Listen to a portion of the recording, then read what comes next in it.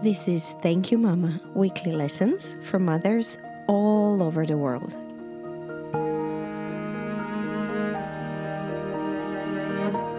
Hi, and welcome to Thank You Mama. My name is Anna Teider, and my guest today is Rupa Chawla. Hi, Rupa.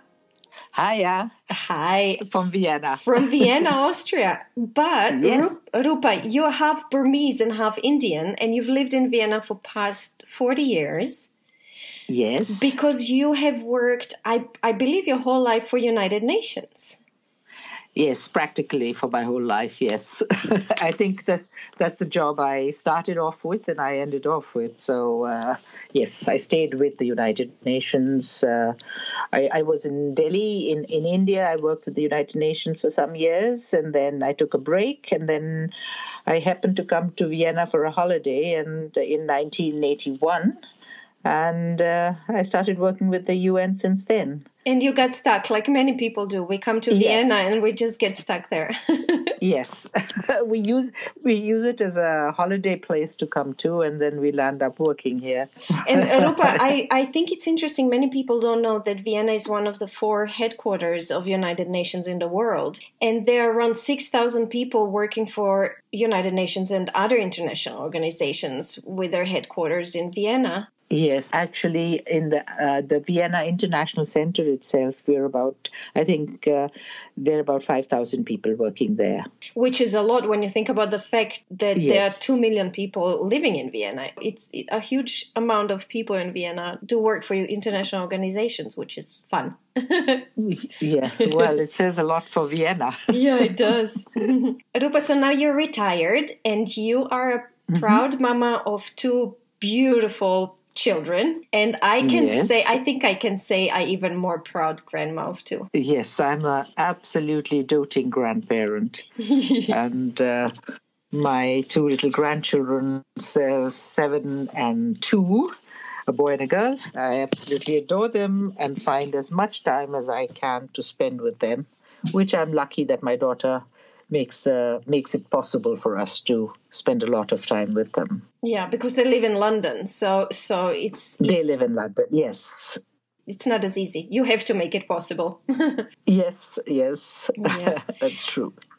Rupa, let's talk about Mama. Your Mama is such an amazing person, and I am a friend of your children, and I've always known your Mama and about your Mama, and I was always fascinated what a huge figure she is in your family and how admired and adored she is. And I would even say she's some kind of a saint of your family. You know, she's so present with such a beautiful, beautiful aura around her. Yes, actually, Mummy is, I think, as we have been getting older, we have been learning to appreciate my mother more and more. And I don't think she would see herself as a saint or anything like that, or she doesn't even realize what a big presence she is in our lives. But I think one thing I do know is that her blessings are always with us, and we are very blessed to have a mother like her. What is her name, Rupa? Please help me because I tried spelling it. Well, her name is actually, the Burmese name is Mamyo Mint, but she went to, in Burma when she was growing up, she went to school where there were nuns, Irish nuns. So she grew up learning English. And since the nuns couldn't pronounce any of the Burmese names, they just decided to give all the students the Burmese student names they could pronounce, or English names. And my mother was called Ada, and her sister is Emma. So Mummy has been known as Ada by everybody. Mama Ada was is still very, very beautiful. She was Miss Burma 1948? Yeah. In 1948, she was Miss Burma. And actually, one wonders how come there were any Miss anything, because all this whole Miss culture of world and Miss some country or Miss whatever, that started very much later on. I think in the 60s or something, if I'm not mistaken. But at that time, the king's grandson, I think, in Burma, he decided that he wanted the young people of Burma to be healthy. And so he started opening up gyms all over Burma, and where young people would go and work out for health reasons, to be strong and healthy. And then he decided to have a competition. And I think this thing was done all over Southeast Asia. I think Thailand also had a Miss Thailand at the same time that Mummy was Miss Burma. And Mummy, well, she entered one of these competitions, and she was crowned Miss Burma in 1948. And actually, that just before that, she met my father, who was in the Indian Army, and he was an engineer. So he was in Burma during the war, Second World War, building bridges as an engineer. Mm-hmm. And he met my mother there. It was quite romantic the way they met, actually, because Daddy was with all the young army officers. They had a night in the town, and they were driving, and they were quite. I think they had quite a bit to drink, so their jeep actually came around a curve and toppled over. It happened to have toppled over in front of my mother's house, and. My grandfather. It happened to topple over in front of Miss Burma's house. Lucky guys. Fate. Yeah, exactly. So, and my grandfather was in the police. He sort of rushed out and decided to help all these young officers and took them into hospital and things like that. And my father, he had quite a bad leg injury, so he had to be in hospital for quite a long time. And my grandfather very kindly used to go and visit them. He said, these poor young men, they're here without any family, so we should go and see them in hospital. So he would take one of his two daughters with him, to accompany him. And, well, that's how Daddy met Mummy. And, well, the rest is history. Amazing. She was very young, you told me, when she got married at 17. I think she was about 15 or 16 when she met him. And then she was married when she was 17. And I was born when she was 18. And her life, you told me how it wasn't easy for her because she had to move to India to his family. Of course, she had to move to India. In fact, she moved to India, and in the beginning, she said no. My father was there, wanting to marry her, and she kept saying no. She didn't want to marry him because she said, I don't know about these Indian men. They probably have another wife out there, and all sorts of things. So how do I know? So actually, I think my grandparents were very forward-thinking people at that time, or the Burmese are that way, very sort of, the Burmese are more open, I think, compared to the traditional Indian ways. And so my mother said, I'll come to India only if my mother can come with me, and I will check. And she and I will check out and see that everything is okay with you. And my grandmother actually came to Burma with my mom, and to see that, to check out my father, to see he was all right. How clever was that? Yeah. So then Mummy agreed to marry my dad, and then my grandmother went back. And yes, it was not easy because my father came from a very large traditional South Indian family. He had 8 siblings, so they were a family, 9 brothers and sisters altogether. And it took some time for my grandparents to accept my mum. And they didn't speak the same language? No, they didn't speak the same language. My grandfather spoke English, and all my father's sisters and brothers spoke English. When they were together, they would speak only in Telugu, and Mummy would be there. Suppose Daddy translated for her or whatever. I have never really thought about how it was for her. I have to ask her about this. But it wasn't simple. No. So my mother took the trouble to actually learn Hindi. She actually had a teacher. She learned how to read and write Hindi to a certain extent. She could read Hindi, which my father couldn't do. So because she had to communicate with the staff in the house. That time you had a lot of staff, and there was no other way she could do it except, learn Hindi.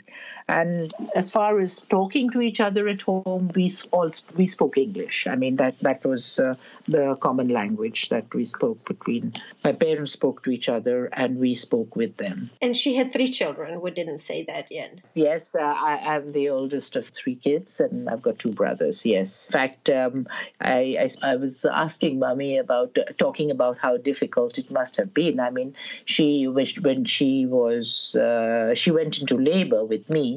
My father was out on a duty trip, so she was all alone. Actually, all the young officers had to go out on this duty trip, and all their wives were put in the army barracks. And as luck would have it, he told this family, one army family, and said, "Look, she's pregnant. I don't know when the baby's coming. Will you take care of her and everything?" And 2 days before a week before she went into labor, this family had gone on a holiday, and they got caught in some kind of a flood, and the whole family got wiped out. So I said, what did you do then? She said, well, somehow, she said, the other wives and everybody, they all took care of us. They knew I was young, but it couldn't have been easy. She must have been so scared. And I said, now when you think about it, I said, you don't feel scared. She said, no, now I can laugh and talk about it, but it was very frightening at that time. She's now 88, and she lives with my brother in New Delhi in India. And she's very active. You told me not only that is she not a burden, she even helps out. Oh yes, she helped definitely. She sometimes when they feel like eating something specially cooked by Mummy, or they're having guests, they will say, Mama, can you come down and help us? And she's very happy to cook it, and she makes all the jams and the pickles in the house. We talked about her recipe for staying young. You told me she gets up at 5 a.m. every morning. Yeah, that she gets up at 5, and she does she does a lot of meditation. She meditates a lot, and so she meditates for an hour in the morning. She's Buddhist. Yeah, she's Buddhist, yes. And she then goes up, and she has this thing of feeding the birds. And so where my brother lives, there are a lot of peacocks. So all the peacocks and the crows and the parrots, and it's sort of slightly outside of the city. So, there's a lot of farms around there. So they have a lot of these birds which come out, and they wait for her, actually. They tap on the window asking for their morning food. She's like a Burmese Snow White. Feeding the birds. Yes, exactly. And then she exercises. Then she does her yoga, exercises. As far as I can recall, my mother has always done exercises. I think this came from the training of when she was Miss Burma, where she had gotten used to keeping her body in shape. So ever since I can remember, even as a child, wherever we were, she just needed a little space, and she would do her exercises. And now she is along the way. She has been adapting it. Now she can't do some of the complicated movements in yoga, but she still manages to put her legs up and cycle them up in the air, and lift her legs up and down, with the tummy, using her abs and things like that. You told me she did shoulder stands until she was 75, which is amazing. Yes, exactly. When at some stage she was living alone, and it worried us, all 3 of us. We said, for God's sake, please stop doing these things, because if anything happens to you, there's nobody there. And then she goes for walks. Actually, after her exercises, she has her breakfast, and then or maybe she goes for a walk first and then comes back and has her breakfast. She's very, very disciplined. I mean, as far as a breakfast goes, there's a certain amount she eats, and that's it, and her lunch has to be at a certain time, her dinner is at a certain time. And she's very disciplined, and she's very particular about how much she eats. Yeah, she's quite amazing. And when she goes for her walks, of course, she's all she takes biscuits for the stray dogs and sweeties for the village kids. So everybody know her there. They greet her.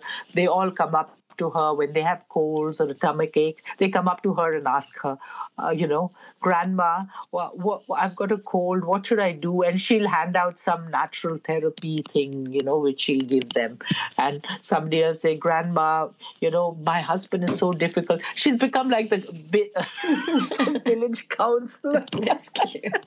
She's amazing. I mean, she's really she really believes in, and her meditation is so strong that she actually is able to heal herself, and I've seen that. That's amazing. She meditates twice a day, you said? Twice a day, yeah. In the morning and in the evening at sunset. But she really, when she has aches and pains, I remember always as children, she would, put her hands on us and, give us energy. But she heals herself. And that's for the reason why whenever I call her, I've never heard her complain. She always says, I'm well. I said, how are you? I'm fine. I'm always fine. That's her litany. It's always, I'm fine. I'm always fine, which is amazing, because usually you dread calling your mother because you think, oh my God, she's going to give me this is aching and that is aching. Not with my mom. Not at all. Let's go to the lessons, things you've learned from her. And the first thing you mentioned was honesty. I found that very fascinating. And you said the honesty you've learned from your father, and she has a much better art of honesty. Tell us about it. Yeah, well, I think I won't say I learned it from my father. I think I learned it from both of them. It was just they both had such different ways. My father was, being in the army, he was a disciplinarian. He was, he wanted everything his way, and he could not stand it if anybody lied or even sweetened a lie. For him, it was black was black and white was white, and there was no shades of gray. So it came out very often. His honesty was so honest, within quotes, that it sometimes hurt people. He could be quite rough with his honesty. Whereas my mom is also is an honest person, but she is very diplomatic and very unimposing in the way she is. She's gentle with people. If she is, she doesn't want to answer a question which may need her to, make up something. She just smiles. Or if she's angry, she will keep it. She will smile or she will just walk away, and then she will tell you the truth so that it won't hurt you.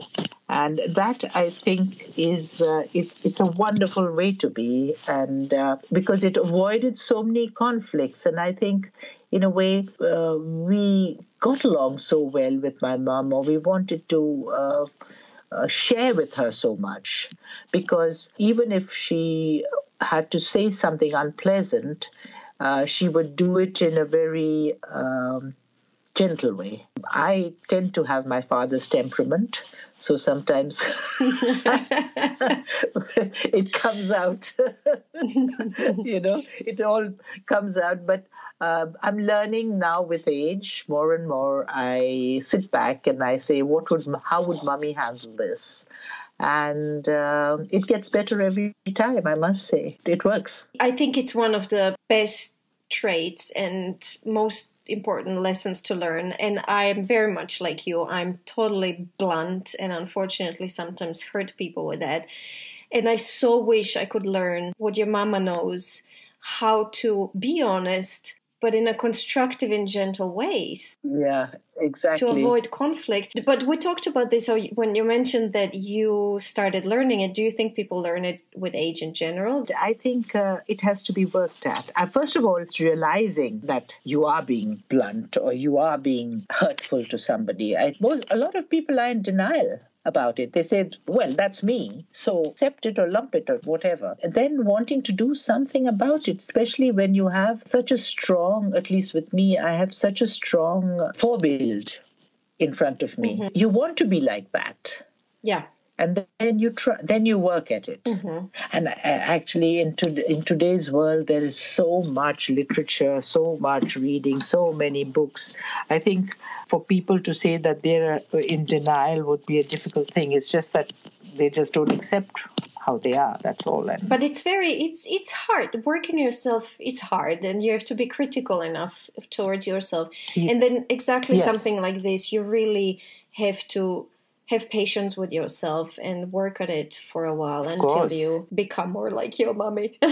But I definitely think it gets easier. It gets. I find that that I have mellowed a lot. Well, my husband tells me that too. So there must be something to it. But I'll tell you a funny story with my mother about one of her honesties, because she's very proud of, never telling lies and never stealing any money. When she was young and my father was a young officer, the army, their salaries were not very high. So he used to give her a certain amount of money for her housekeeping. And she would manage the house in that housekeeping without any frills or extras. So my brother wanted a tricycle because his friends all had tricycles, and he was crying and said, I want a tricycle. And she said, now where the hell do I get a tricycle for this child? How can I buy it? I don't have any money. I don't want to ask my husband. So she actually took money out of the housekeeping without telling my father. And it was something like 28 rupees, which is, I don't know what it was. In today's money, it's a few cents. And she never told him. And then my father died. And she said, the funny thing is, I never remembered this. And then after your father died, I remembered, I was just lying there one day and I remembered this, incident.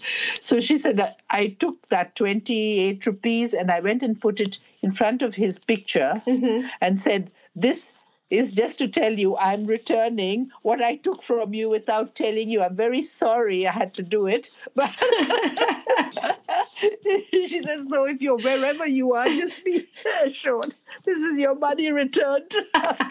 I love it. So even after a person is dead, she pays her debts. Rupa, you told me another wonderful story, which was about another very big lesson, a lesson about weakness and strength, and what is being weak and what is being strong. My father, as I said, was quite a disciplinarian, and he wanted everything just so. And Mummy was an easygoing person. She was very Burmese in her attitude. The house was in a bit of a mess. Who cared? In fact, she says herself. She says, actually, I think I'm a very lazy person, but disciplined but lazy. I can identify with that. Okay. So my father was doing his usual grumbling act. I don't know what he was complaining about. He was muttering up and down. And I think when he retired, he didn't have anything to do. So he spent a lot of his time just finding faults. And I had gone there on holiday from Vienna, and he was just raving and ranting about something. And Mummy was busy in the kitchen cooking. She was cleaning rice. For people who don't know about cleaning rice, so in India, the rice tends to be mixed with little white stones so that it increases the weight of rice. So every time you cook rice, you have to make sure, and in those days, rice came open. You just, people just sold it by the kilo, not like all sealed like now when quality control, there wasn't any of it. So every time you cooked rice, it had to be cleaned by hand. Mummy was there cleaning this rice, taking out one little stone after the other.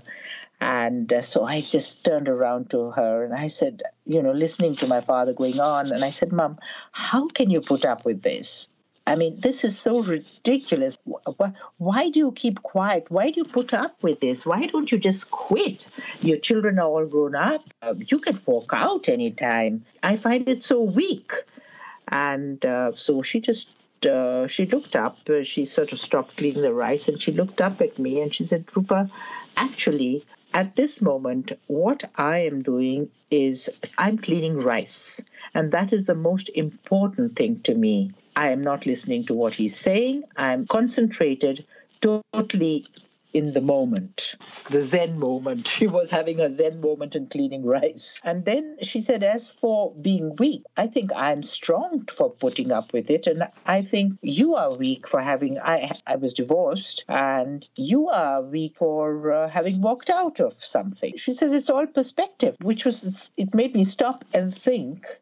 And it was a lesson I learned, was that one person may consider a strength, somebody else considers it a weakness. And so from there it follows that one has to stop judging. One has to be non-judgmental, why people do things and how they do it. It is all, it's individual. Yeah, and the question of perspective. Totally a question of perspective. This is a big lesson I learned from my mom, to stop and before judging immediately, think why. I live in Vienna, and sometimes when I first came here, I was not very sure why the people here seem to be angry all the time. Now when they are, I just walk past and say, well, they've probably got their own problems.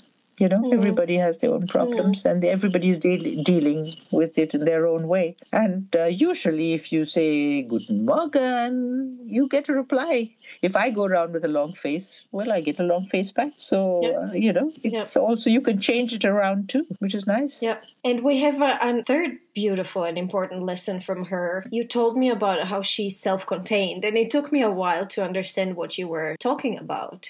Well, the self-contained, this is like a person who is happy in herself. She doesn't need anything from outside to make her happy. She is at peace with herself. She doesn't need crutches of friends. She has lots of friends because of the way she is. Everybody wanted to come and stay with them. She's now going on a trip to South India, to Bangalore, because some young friend's daughter's getting married. Then she's going to spend Christmas with her grandchildren in Pune because they want her to be there for Christmas. So she's always, it's because I think she's not needy. And she doesn't constantly, and even with me, with the children, she doesn't say why. If I don't call her for a month, she will never say why haven't you called me? She will be happy to hear from me. Or if I call her every day, and if I call her every day, she's happy to hear from me every day. But I've never heard her say, oh, I haven't spoken to you for so long. Why were we too busy? Which I tend to do with my children, unfortunately. I'm working on that one. Yes, that definitely needs some work with me. It's such a huge lesson to be self-contained and to be your own source of happiness, not to need anything from anything or anybody from the outside to be happy. It's a huge one. Yes, it is really. And she's grateful. She's so thankful, for everything. Gratitude plays a big part in her life. And I have been reading a lot of these books about, law of attraction, gratitude, this and that. But my mother had never read any of this. This all came to her. Do you think it came through her meditation and her spiritual practice? I'm sure it came, not only through meditation and spiritual practice, but I think also from her ancestors, from her parents, from her grandparents. It was the way she was brought up, which is be helpful where you can. Pray for some. If you cannot be helpful, then bless the person and, pray for them. And she gives time. She has time for people, always. My mom's always had time for people, even when we were young. I mean, in today's world, I see young mothers stressed, running around, because there is somehow the world has become such a stressy place. My mother, I don't know, she had time. I always remember her, she would have her afternoon nap. At 4 o'clock, she would get up, she would get all dressed and wait for my father to come home. And then they would have evening tea together. And, she would be all dressed and looking lovely. I mean, something I think a man looked forward to come home to. Well, of course, she was not working. She was not. I'm talking about the 50s and the 60s. I mean, women in India. There were very few working women in India at that time. In any case, and I think very few wives in the army worked. But yeah. Rupa, another one I want to mention is how she doesn't remember bad times. That I want to learn as well. We talked about being positive and seeing your life from a positive light. And for me personally, learning to positively narrate your life, which I haven't learned from my parents. Their narration of life was always in the negative light of the bad things that happen. I want to learn the positive way. Yeah, this also, I think, probably it came to her naturally, the way she was. And I asked her why she hadn't told me some stories. And she said, what would it bring from telling you those stories in any case? And I think what I'm finding now is that when I talk about nice things, nice stories, it improves the mood. You talk about bad things, and then you just it's a role, then you keep if one bad incident, and then you start thinking about the next one and the next one. And the same thing if you think of a good incident, and then you find a funnier one and a funnier one and a nicer one. So one has to maybe make a very conscious effort towards that, of holding on to the good ones. Mm-hmm. And Mummy definitely held on to the good ones, and it was not easy. I mean, the Japanese were in Burma, and her father was in the police, and they were being transferred from one place to the other. I think there was a lot of shortage and everything, but my grandparents ran a open house. I mean, anybody was in need of anything. Mummy said at times there were 10, 15 people living in their house, because my grandfather and grandmother would be feeding all of them, and they would be, one big happy family, because some people couldn't afford it. So she grew up in a very happy, welcoming, warm, loving atmosphere. And I think a lot of it reflects in her person as a being. Rupa, I want to come to our last point, which was, what was she not able to teach you? This is I try to think about what she did not teach me, but at the same time, I think sometimes you can also learn from a negative experience. What happened was my father was much older than my mother. So basically it was my mother, and my father saw my mother as one of the children. So there were like 4 kids and my father. Mm-hmm. So he tended to disregard her. I mean, she was very beautiful. He treated her like a little princess. He treated her like a doll. I mean, he did everything for her. But he disregarded her as thinking person. And I think that then also, and which she somehow being, I suppose, coming there at such a young age, she just accepted it and fell into that role. He would not discuss politics with her. He would not discuss his office with her. He would not. In fact, as I grew up, he would discuss more with me than he would talk to Mummy about these things. And so I to a certain extent, that got reflected in me in my self-confidence of putting myself forward. I was like backward and being forward. And I think that reflected in my career. But the other side of the coin was that because I felt so resentful of my mother being put down, I took the aggressive way to assert myself as a woman. So I don't know. I would say that because that mummy took it all very quietly, so it made me less confident. But at the same time, it maybe made me confident, but I don't know, in a different way. I don't know, Rupa. When I hear you talk now, you sound amazing. You sound very confident and eloquent and fantastic. Well, all I can say is my mother, we had staff in the house. My mother did not teach me how to cook, or she did not teach me how to clean the house, or like lots of things which people do.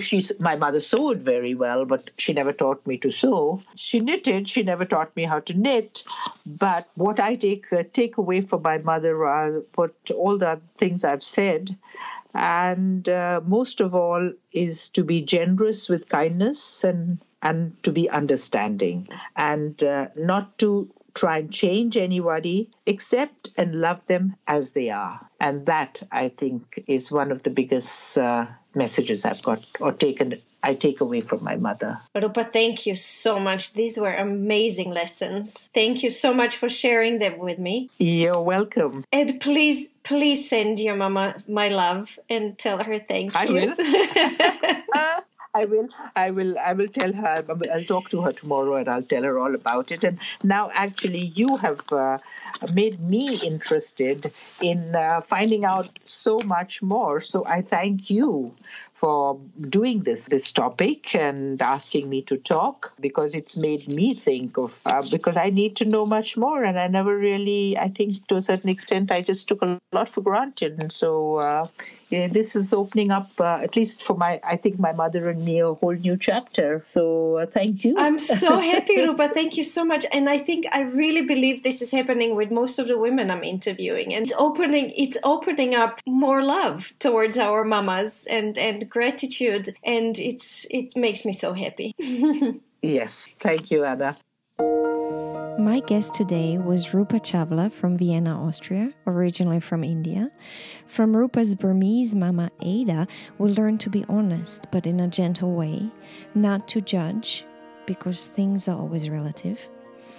To be self-contained, meaning to be our own source of happiness.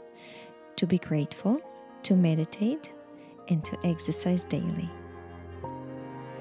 If you have a mama you'd like to share, you could get in touch with me at info@thankyouMama.net. You can also find me on Instagram, Facebook, and Twitter under Anna Teider. That's TAJDER. This was Thank You Mama. Come back next week, subscribe, and tell your friends.